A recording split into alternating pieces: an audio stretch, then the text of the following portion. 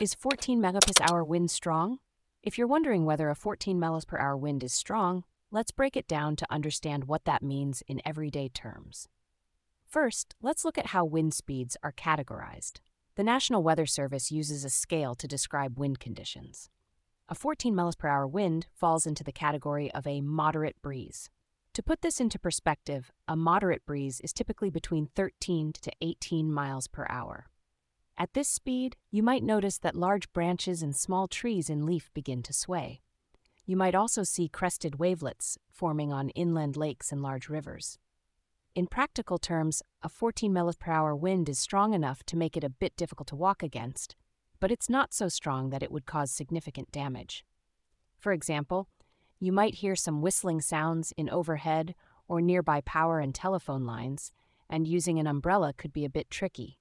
However, it's not strong enough to break twigs or cause structural damage. To give you a better idea, here are some everyday examples of what you might experience in a moderate breeze.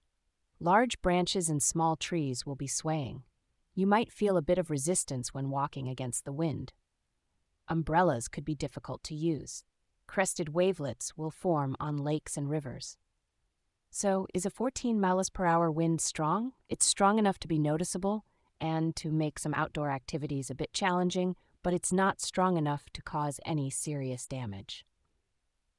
It's just a moderate breeze that you might encounter on a typical day.